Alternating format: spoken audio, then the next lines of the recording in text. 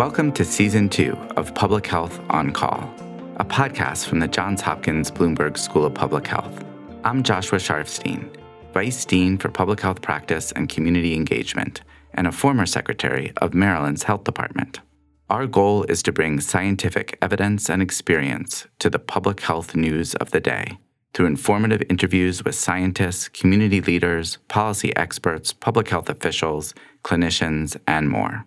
If you have ideas or questions for us to cover, please email us at publichealthquestion@jhu.edu. That's publichealthquestion@jhu.edu for future podcast episodes. Today, Stephanie Desmon talks about COVID-19 testing with Dr. Yuka Manabe, an infectious disease doctor at Johns Hopkins and an expert in diagnostics. They break down the different kinds of tests, how each test works, and what the future looks like for COVID testing. Let's listen. Yuka Manabe, thank you so much for joining me. Thank you. It's a pleasure to be here. Thanks for the invitation. So we've brought you here today because you're an expert in both infectious diseases and testing. And something we've been hearing about a lot for the last 6+ months is testing for COVID. And I'd like you to run through with me today the different kinds of tests there are and their pros and cons. But I'd like to start with the type of testing that was being done or has been done at the White House, considering the outbreak that has happened at the White House. So if you could talk to me about what are they using over there? So the White House is using a molecular test. That is a test that looks at the RNA part of the virus directly. So it is a direct test to try to make more of that or amplify that particular part of the virus, also called RNA. And if it's present, it will ring positive or negative. So it's a qualitative test in that you don't find out how much virus you have. You only find out if you're positive or negative. They've been using one called the Abbott ID Now, which is a little different than maybe a person who might have gone to a testing tent. The Abbott ID Now just takes a swab, which you put into your nose. It can either be self-collected or collected by somebody else. And then it's directly placed in the instrument and swished around, and then it does its job. You essentially close it, and then it gives you an answer about 12 minutes later. What's nice about the Abbott ID Now is it's a fast test. What's perhaps a little bit not as good is that it tends to be a little less sensitive than the automated platforms that you might find in a big reference lab. But overall, it's more sensitive, say, than an antigen test, which is another way to find proteins that are on the virus. So a slightly different kind of test. So the White House has been using that. In the beginning, it was my understanding that every single person that came into the White House was being screened. And then more recently, maybe since June, it's my understanding that only those people that would come in contact with the president had been screened. So they kind of changed their screening methodology partway through. So I guess the question is, how accurate are these tests? And being told you were negative, did that necessarily mean you weren't able to spread it? So those are two different questions. To take the first question, if you're asking about the sensitivity of the test, how much can you trust a result? Well, we now know that molecular tests do have false negatives, that you could still have COVID even if you had a negative test. It doesn't happen very often. It particularly doesn't happen when you have the most virus, which is usually in the first 5 days of symptoms. So we would expect that if you were in the first 5 days of symptoms and a molecular test like the Abbott ID Now told you that you were negative, you probably don't have infection. If you're further out, it's a little bit more difficult to say, and finding virus becomes harder the longer you go out. The second part of your question was whether or not you can infect other people. That's a slightly different question. Usually it is true that the people that can infect other people have the most amount of virus. So again, infectious people are likely to be found by a test like Abbott ID Now and other molecular tests. Even if you're slightly less sensitive, those people have the highest burden of virus in general. But infectivity is more about whether or not you could culture the virus. Is the virus actually alive? And neither of those tests, the antigen test that I told you about, or the molecular test, like the one being done at the White House, would be able to tell you if you have infectious virus. That's different. That would require a lab where you would then take the sample and apply it onto particular types of cells. The most common cell is a Vero cell, and you see whether or not that cell starts to crumple up because it's been infected by a virus. And you have to look under a microscope, and then you have to confirm that the reason that it crumpled up was specifically due to SARS-CoV-2, the virus that causes COVID-19. So those are two very different questions. Well, thank you for clarifying for me. That test you just described, is that a test that we do for COVID? We have done it in the lab here at Johns Hopkins. We have a biosafety level 3 lab. So because it can be aerosolized, you want to make sure that you grow the virus in very specific conditions where you couldn't have a laboratory accident where other people might get infected. So at Hopkins, Dr. Andy Pekos does those tests in his BSL3 lab, and he can culture virus and let you know whether it's specifically due to SARS-CoV-2. But he's doing that to study it. He's not doing that as a diagnostic, correct? That's correct. So this is not something that you would have done. In fact, there are very few labs in the United States where you could have that done. So we are trying to come up with ways to determine if someone has infectious virus other than that. Right now, the best surrogate is kind of quantity and days after infection. Most people will stop having infectious virus after about 12 days of symptoms. There are outliers, but the majority of people, 95+%, would not have infectious virus after about 12 days. And you can have it, of course, though, in the asymptomatic period before you develop symptoms, what some people are also calling a pre-symptomatic phase. So probably for 2 or 3 days before you have symptoms, you could also have infectious virus.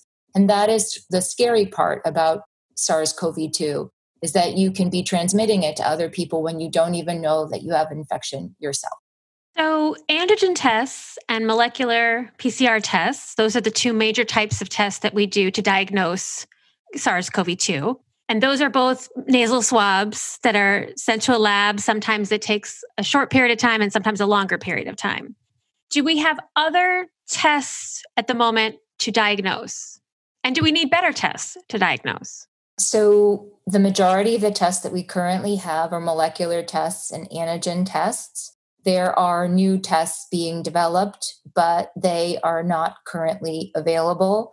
There are 4 approved emergency use authorized antigen tests. Some are as easy as a card that you can read yourself.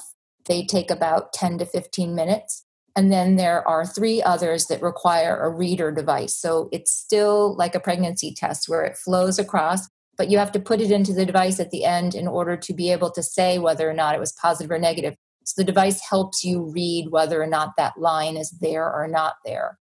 So we don't have any tests right now that work on breath, for example, but another sample type that might be coming up more often would be saliva. Now, not all saliva is the same. Some saliva is better at different times of illness, but at least early on during the time when you might be most infectious, saliva turns out to be an okay sample type. And what's nice about it is it's easy. It's easy to spit or drool into a container as opposed to having somebody shove something into your nose. Nasopharyngeal swabs most people don't enjoy having that type of test. So coming up with sample types that you can either collect yourself or are reasonable sample types, I think are going to be an important area of research and work moving forward so that people have more options. If you have to get tested every week, say, you didn't want to have a nasopharyngeal test. You probably would prefer to have a test that would be easier and feel less invasive. So this is for diagnostics. Then there is something called an antibody test, which I understand you take blood for. Tell me about what you're looking for there and how accurate that is. So antibody tests look for exposure to SARS-CoV-2.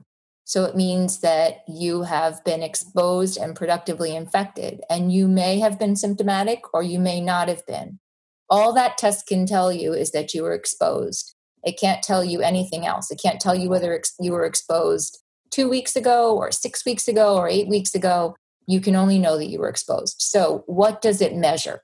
It measures different antibody types: IgM, IgA, IgG. IgG is the one that sticks around for the longest. So it's the one that people tend to measure and seems to be the most reliable. IgM is not as reliable, and many of the tests don't even measure IgA.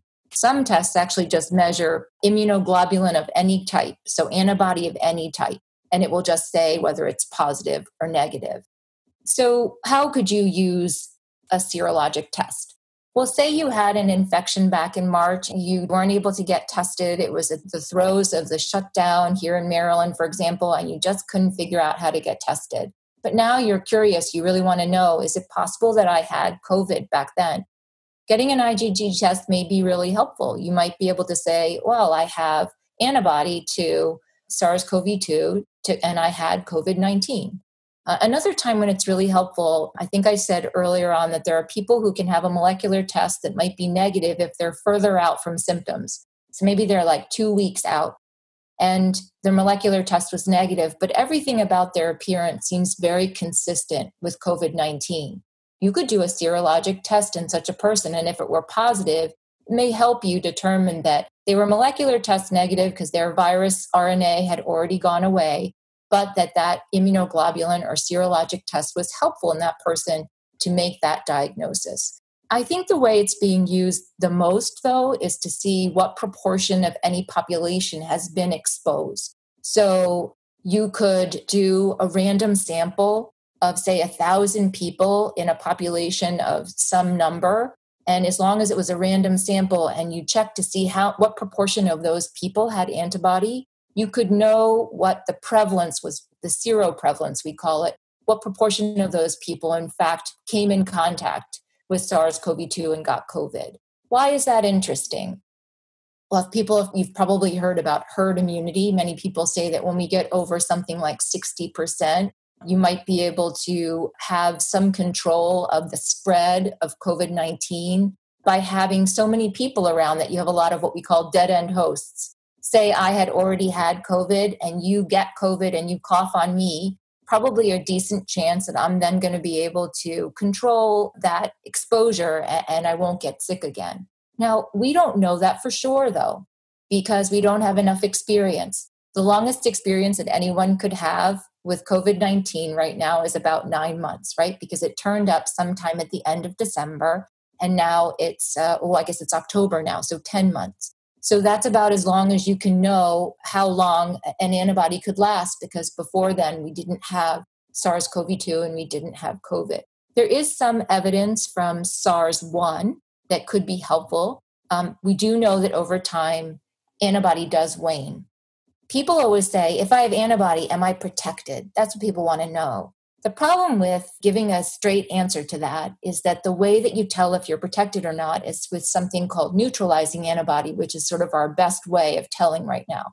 Neutralizing antibody, again, needs a very special lab, can't be done in very many labs in the United States, and tells you whether or not you can prevent the virus from growing. If you have cells that are growing and you add the virus and you add your serum as part of your blood in there, and it prevents the virus from growing, then you can know that you have neutralizing antibody. So it's difficult. Some people think that antibody to a particular part of the spike, which is this protein that sticks out from outside of the virus, is a reasonable surrogate for neutralizing immunity.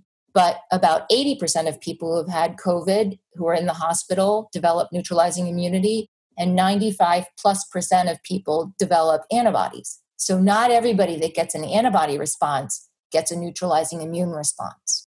I think I could talk to you about this all day. My last question is pretty broad, but if we could do it quickly, do we need better tests or are we good with the ones we have?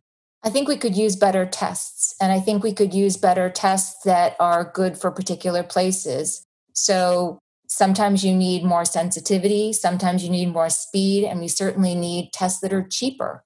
So coming up with affordable tests. Maybe if we had really, really sensitive tests, we could take 10 people's specimens and pool them together and then figure out if anyone in those 10 people had been infected.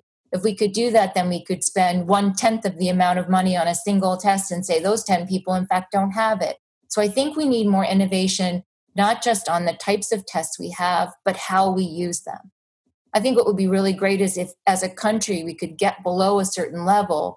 We might then be able to just test symptomatic people and all of their contacts. So doing all the things we can to get the general level of COVID-19 down will be really helpful, because then we'll need fewer tests to continue to suppress further transmission.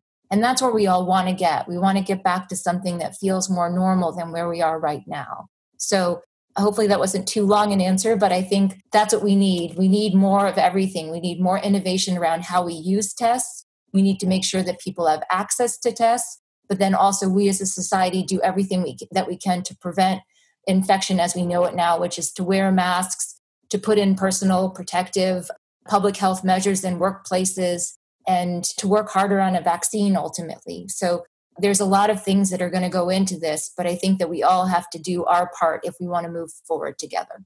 Dr. Manabe, thank you so much for joining me. It was my pleasure. Thanks for inviting me. Public Health on Call is produced by Joshua Sharfstein, Lindsay Smith-Rogers, Stephanie Desmon, and Lamari Morales. Audio production by Spencer Greer, Niall Owen McCusker, Cian Oates, and Matthew Martin, with support from Chip Hickey. Distribution by Nick Moran. Thank you for listening.